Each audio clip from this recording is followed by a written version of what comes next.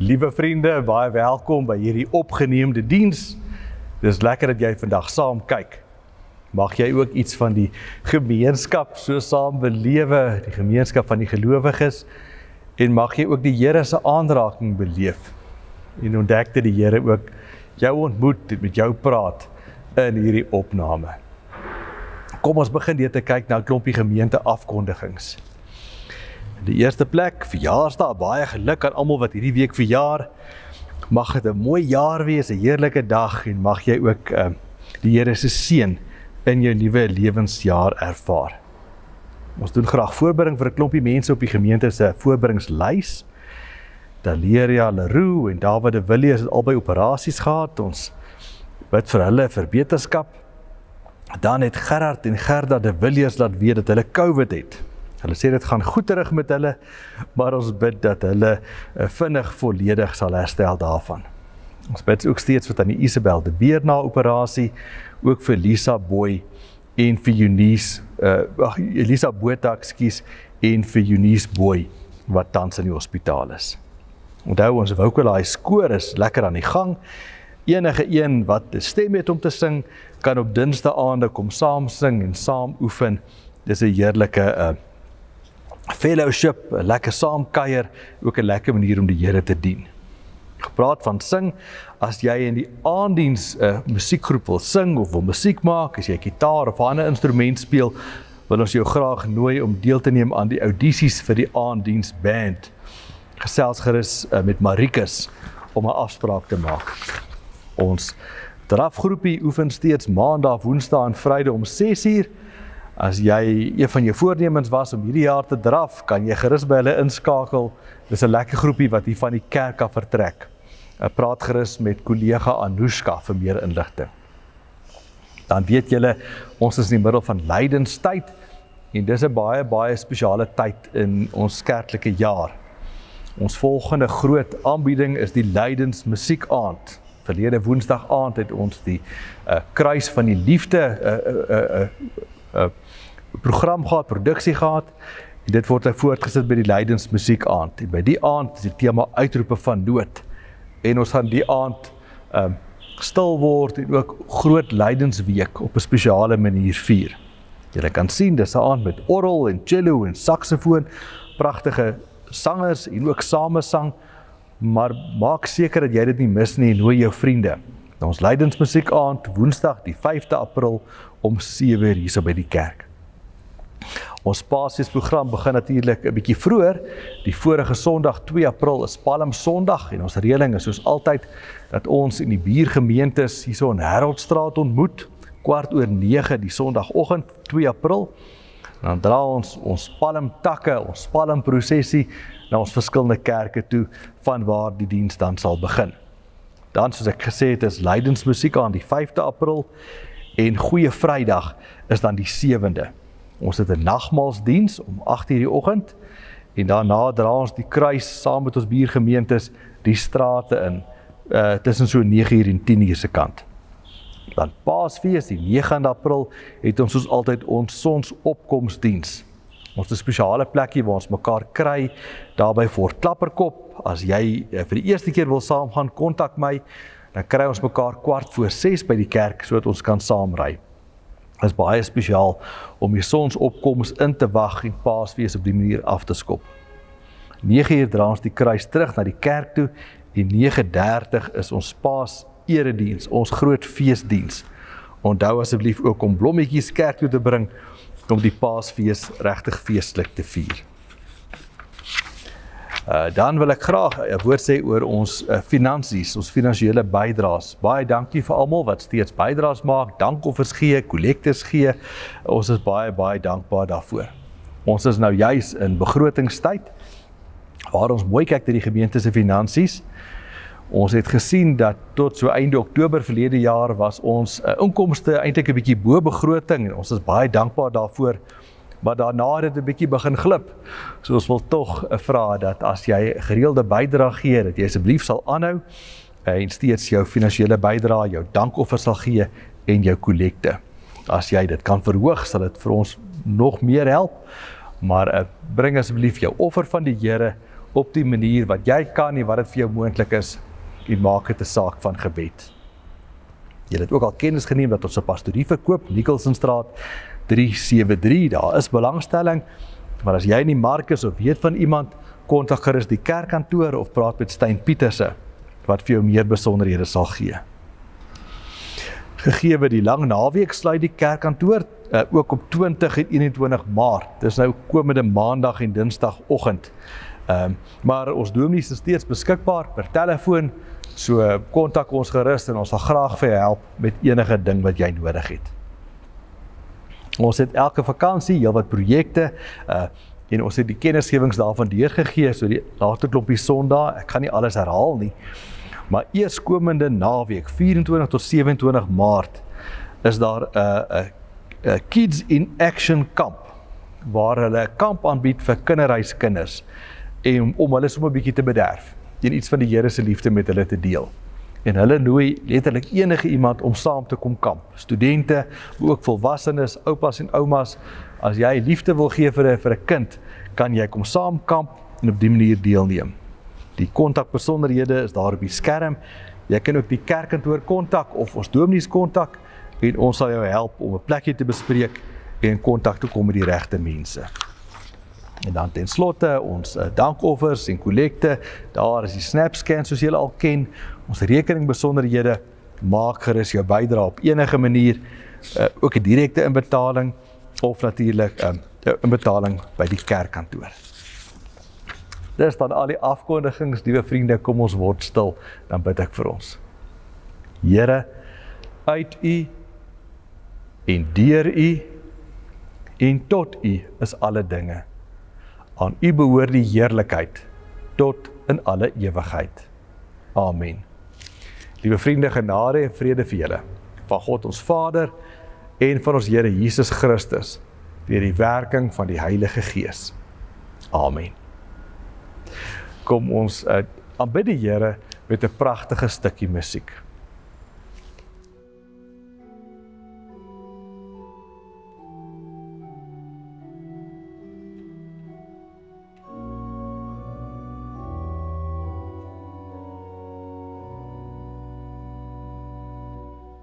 Thank you.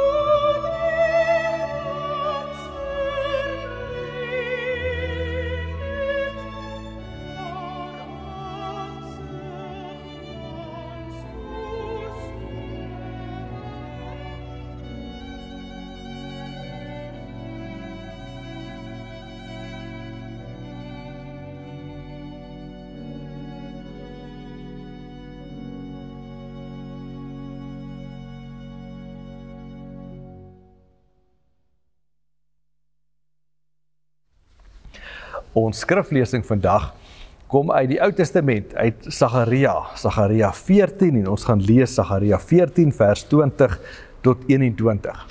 Maar voor ons saam lees, kom ons bid saam. Here, baie dankie dat ons ook digitaal dat u toe kan kom, kan kerk hou en u stem kan hoor. Dankie dat ons u kan aanbid, ook met 'n opgeneemde stukkie musiek. Dat ons u woord kan hoor, ook so deur die televisie. Mag ons vandag, Here, ontdek dat u naby aan elkeen van ons kom, dat u ons kom aanraak en dat u vir ons elkeen die boodskap bring wat ons moet hoor. Amen. Kom ons lees dan nou Sagaria 14 vers 20 tot 21. Daardie dag sal daar op die klokkies aan die perde se tuie staan, gewy aan die Here. En die potte in die huis van die Here sal net soos die offerkomme by die altaar wees. Elke pot in Jerusalem en Juda sal aan die Here die Almagtige gewy wees. Die mense wat kom offer, sal van die potte vat en vleis in hulle kook. Ons lees tot sover. Nou, liewe vriende, ek weet nie of jy dalk al 'n Asterix boek in jou lewe gelees het nie, maar ek is nou nogal 'n fan. Ek hou van die Asterix boeke. En in een van hulle, Asterix in Switserland, vertel hulle 'n snaakse storie. Nou, in daai tyd was Switserland ook deur die Romeine oorgeneem. Dit was 'n Romeinse kolonie. Maar die boek vertel dat die Switserse mense het die Romeine eintlik moedeloos gemaak, omdat hulle so fluks was. Terwyl die Romeine wou heers en wou beklei en wou feeste vier, was die Switserse mense heeltyd besig om skoon te maak. En die Romeinse gouverneur kon hom skaars draai of kon skaars partytjie hou, of daar was iemand wat onder sy voete of bokant sy kop of agter sy rug besig was om vloere te was of mure te was of beelde blink te vryf. In hierdie hardwerkendheid het die Romeine eintlik 'n bietjie in die wiele gery, want soos sê die storie, nadat Julius Caesar die brug by Genève vernietig het die Switsers dit natuurlik in 'n rekordtyd reggemaak, want 'n stukkende brug sal nie werk nie. Boonop was die Switserse mense vreeslik punctueel. Hulle het heeltyd die tyd opgehou en alles het op tyd gebeur. En dit was alles een te veel vir die Romeine. Nou, die skrywer René Goscinny se beskrywing van die Switserse mense is natuurlik in die kol, hoewel sy tydlyn 'n bietjie af is. Want vandag nog staan die mense van Switserland bekend as mense wat besonder nougeset en pligsgetrou is. Die Switserse mense duld nie 'n leeg leery nie, want ek lees hulle sê dat in Switserland mag jy nie musiek speel, harde musiek speel, na 10 uur in die aand nie. En jy gaan sukkel om 'n restaurant te kry wat 'n kombuis het wat oop is na 9 uur in die aand. Want eintlik moet jy dan in die bed wees, sodat jy die volgende dag vroeg weer kan begin werk. Statistieke wys dat van al die mense op aarde is dit die Switsers wat die meeste ure per jaar werk. Selfs meer as die mense van Amerika of China of Duitsland. Hulle werk bitter hard. Ek hoor 'n storie van 'n Suid-Afrikaner wat glo Switserland toe gegaan het en daar gaan woon het op die prentjie mooi groen heuwels van Switserland. Maar na 2 weke het sy buurman by hom kom kuier. Die buurman het vir hom gesê, ek is so bly jy is hier, baie welkom, ek hoop jy woon lekker hierso, maar ek het gesien dat Woensdag gekom het en gegaan het, en jy het nie gras gesny nie. Kom 'n bietjie by. Hier by ons sny ons elke Woensdag gras. Vriende, ek dink die hele wêreld maak 'n bietjie staat op hierdie Switserse werksetiek. As jy genoeg geld het, koop jy vir jou daarom 'n Switserse horlosie, wat jy wegsteek in 'n Switserse bank. Of as jy dit nie kan bekostig nie soos ek, dan koop jy vir jouself 'n ewe lekker Switserse sjokolade. Maar ons is baie dankbaar vir die hardwerkendheid van die Switserse mense. Maar dit was nie in Asterix se tyd so gewees nie. Dit kom van Calvin af. Nou, julle weet nou al, julle ken die storie van die kerkhervorming. Onthou hoe die kerkvaders van die hervorming in die 16de eeu weggebreek het van die katholieke kerk. Die groot leier was ons Maart wat die Lutherse kerk in Duitsland begin het. Sy tydgenoot en geesgenoot was Johannes Calvin, wat in Genève, Switserland, dieselfde goeders gedoen het. Daai tyd het die Katolieke Kerk gesê dat jy jou plekjie in die hemel verdien met spesiale offers en gebede en spesiale boetedoening. Maar het die kerkhervormers gesê, nee, jy kom in die hemel net uit genade en nie deur iets wat jy doen nie. Maar het Calvin toe bygevoeg, omdat God ons red, moet ons vir die Here dankie sê met ons werk. Dit beteken het Calvin gesê, dat jy hard moet werk, dat jy versigtig moet lewe, dat jy jou geld mooi moet spaar en belê. Dis die manier hoe jy vir die Here dankie sê. Hoe dankbaarder jy is, het hy gesê, hoe harder moet jy werk. En so verduidelik die sosioloog Max Weber dan, het die protestantse werksetiek die wêreld ingewaai, uiteindelik in Amerika aangekom en vir die Weste kapitalisme gegee.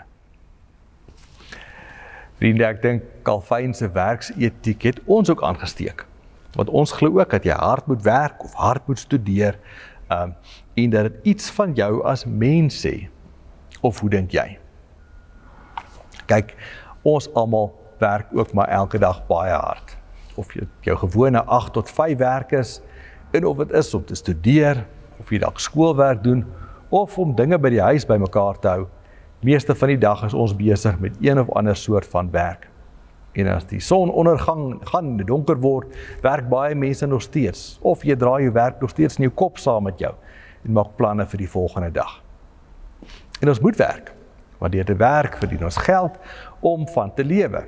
Of jy studeer om eendag te kan geld verdien om van te lewe. Ons werk sit vir ons kos op ons borde, klere aan ons lyf en 'n dak oor ons kop. Vir baie mense gee werk ook vir jou 'n bietjie van 'n identiteit. Dit sê vir jou wie jy is en maak jou wie jy is. Jy sien jouself as 'n besigheidsvrou of as 'n regsgeleerde of dalk 'n musikant. En jy stel jouself so aan mense voor. En as ons iemand nuut ontmoet, vra ons dikwels vir hulle, maar wat doen jy vir 'n lewe? Daarom is ons ook bewus daarvan dat werk ook eintlik 'n donker kant kan hê. Jy kan ook jou mens wees, jou sukses, jou geluk aan jou werk meet. En dan is dit 'n probleem. Werk kan ook vreeslik gevaarlik wees as jou werk maak dat jy en jy werk jou drome maak dat jy eintlik in 'n angs ingaan, vreeslik stres het. Jy voel jy kan nie asem kry nie omdat jou werk so alles in beslag neem. Of dit kan jou uitbrand. Aan die ander kant kan jou werk jou laat lam lê. In Engels sê hulle procrastinate, uitstel. Dat jy naderhand spin soos 'n wiel, maar nêrens in gaan nie, omdat jou werk jou net oorweldig. En as jou werk uiteindelik die ding is wat jou identiteit bepaal, dan is dit ook 'n verskraling van wie jy is, want jy is toch baie meer as net die werk wat jy doen. En as jou werk al ding is waarop jy fokus, kan jy na 'n leeftyd agterkom dat jou lewe maar taamlik doelloos en betekenisloos is. Want waarvoor was dit dan nou alles? Maar dit was glad nie wat Calvin met sy werksetiek bedoel het nie. Calvin wou juis vir mense van God se liefde en God se genade leer. En hy wil leer dat in jou gewone werk, in jou gewone besig wees, kan jy God se genade en liefde beleef. En dis in elk geval waar ons in hierdie 4de week van die reeks gesels. Die tema is oop vir aksie en die vraag is, hoe kan ek in my aksie, in my werk, in my ontspan, vir God raak sien en vir God naby aan my beleef. So kom ons kyk. Ons skrifgedeelte uit Sagaria help ons. Nou hierdie laaste deel van Sagaria is geskryf in die Griekse tyd, toe Alexander die Grote en sy opvolgers die groot wêreldheersers was. Nou, ons hou nou nogal van die Grieke en ons assosieer 'n bietjie met hulle, identifiseer met hulle, maar die Jode was nie so opgewonde nie. Want die Grieke het 'n plan gehad waardeur hulle die hele wêreld wou vergrieks. En die Jode in Sagaria se tyd wou glad nie Grieke word nie en nog minder wou hulle die Griekse gode aanbid. Maar die Grieke het hulle probeer forceer om hulle geloof te los en om Grieke te word. Hulle wou mense dwing om dit te doen. En hulle probeer om die Joodse geloof dood te druk. Hulle het aan die een kant byvoorbeeld mense verbied om besny te word, of om tempel toe te gaan, of om die gewone Joodse rituele na te kom. Aan die ander kant het hulle 'n vark geoffer vir die Griekse god Zeus in die tempel in Jerusalem. Iets wat skokkend was vir al wat 'n Jood is. In hierdie tyd het Sagaria sy volksgenote moed ingepraat. Hy het vir die mense verseker dat die Here hulle steeds vashou en dat hulle geloof ten spyte van wat die Grieke mag doen, nie tot niets sal gaan nie. En hy sluit dan sy profesie af met die woorde wat ons vandag gelees het. Moenie te bekommerd wees oor die tempel en al die spesiale godsdienstige plekke en dinge wat die Grieke besig is om te verniel nie. Julle sal altyd naby die Here wees. Julle sal vir God in alledaagse dinge raak sien. En dis wat die klokkies en die potte vertel, waarvan ons vandag gelees het. Volgens die Joodse tradisies was daar 'n hoëpriester gewees. En die hoëpriester, onthou julle, was die enigste persoon wat een keer 'n jaar in die allerheiligste van die tempel kon ingaan. Die hoëpriester was die een persoon wat in God se teenwoordigheid kon verskyn. En hierdie hoëpriester het spesiale klere gehad. En ons lees daarvan in Eksodus 28, as jy 'n bietjie later daar wil gaan lees. Deel van sy uniform was klokkies. Die hoëpriester moes ook 'n klokkies dra teen sy kop, goue klokkies. Die klokkies was vasgemaak met 'n band en op die band het gestaan aan die Here gewy.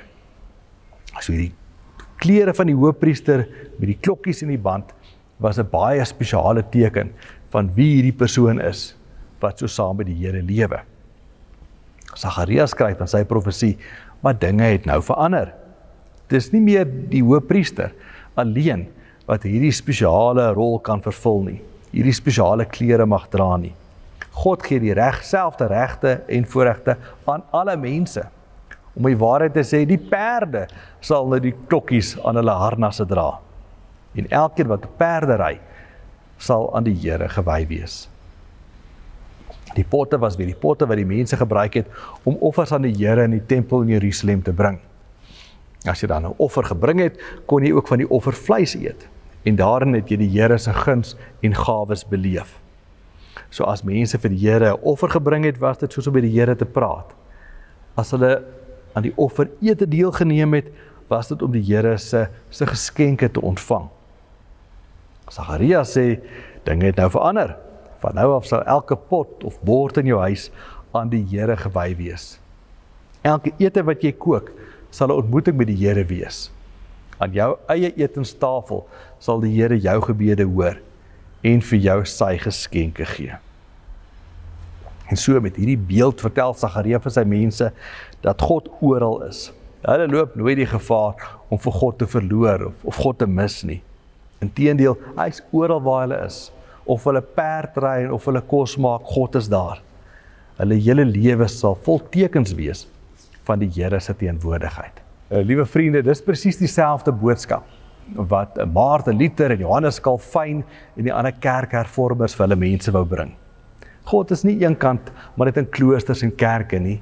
God is oral. Jy hoef nie 'n priester of 'n monnik te wees om naby aan die Here te wees nie. God kom na jou toe in jou gewone werk. Jou gewone werk, jou gewone lewe is vol van die teenwoordigheid van die Here. Maart Luther het 'n mooi ding gesê. Hy het gesê, God het nie mense nodig om sy skepping te versorg nie. God kan dit self doen.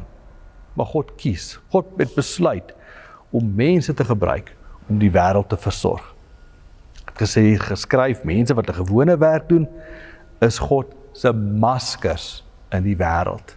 Of jy nou 'n koeimelk het hy gesê, of 'n land saai, of jy 'n brug bou, ons sal sê, of jy skool hou, of wat se werk jy ook al doen, God gebruik vir jou om sy geskenke aan ander mense uit te deel. En as ons op hierdie manier na ons werk en ons besig wees, ons aksies kyk, as ons onsself sien as maskers van God, dan help dit my om iets anders in my werk en in my studies raak te sien. Ek moet werk om te kan lewe en ek kan myself aan my werk inleef en my werk geniet, maar daar lê iets dieper daagter. Uiteindelik is my besig wees 'n manier hoe God die wêreld ontmoet. In my werk raak God mense aan. Gebruik God ook vir my as 'n masker. Ander dinge begin dan nou saak maak. In my werk kan ek raak sien dat God met my besig is. En ek kan beleef dat God my gawes en my talente gebruik. Ek kan beleef dat daar waar ek werk is 'n heilige plek, omdat die Here my daar ontmoet. Ek kan ook anders dink oor my mikpunte, oor my drome, want dan is daar meer op die spel, as net geld of status of ambisie. My werk is eintlik die manier hoe God die hele wêreld versorg. En ek doen my werk om iets meer te doen, iets goddeliks, iets wonderliks in my omgewing in te bou. Liewe vriende, die Switserse mense in die Asterix boek, was so fliks dat hulle die Romeine skoon moedeloos gehad het. Ons kan nie almal so hard en so fliks soos die Switserse mense wees nie, en ons hoef ook nie. Maar met my stukkie werk kan ek baie meer reg kry as wat ek dalk dink. Ek kan lewe bring, troos gee, hoop gee, omdat God met my aksies ander mense aanraak. En dis wonderlik om te weet, as ons mekaar so dien met ons werk, dan vertel ons vir ander mense van God, van die God wat Calvin gesê het, wat vir ons lief het, en vir ons help, en vir ons red, uit suiwer genade. Ek ken ook die storie van die 3 manne wat in die middeleeue sit in Klipkap, daar waar 'n nuwe kathedraal gebou word. En 'n verbyganger vra vir hulle, wat maak julle? Die eerste een sê, ek werk my vingers stompies. Die tweede een sê, ek is besig om vir my gesin kos op die tafel te sit. Die derde een sê, ek bou 'n huis vir die Here. Liewe vriend, mag jou werk en jou besig wees ook van jou 'n masker vir God maak. Mag jou ook 'n huis van die Here wees. Amen. Kom ons bid saam. Liewe Here, baie dankie dat U oral is, in alles is, dat U ons ontmoet in wat ons ook al doen. Dankie Here dat U teenwoordigheid en die liefde nie net vir party mense bedoel is nie, maar na elkeen van ons kom. Al is ons waar, al doen ons wat, al werk ons hard, of al kan ons nie werk nie, is U by ons, gebruik U ons. Span ons dan in Here as maskers, wat U liefde en U genade deel, met almal wat ons paadjie kruis. Amen. Liewe vriende, ontvang die seën van die Here. Die genade van ons Here Jesus Christus, die liefde van God en die teenwoordigheid van die Heilige Gees sal by jou wees. Amen.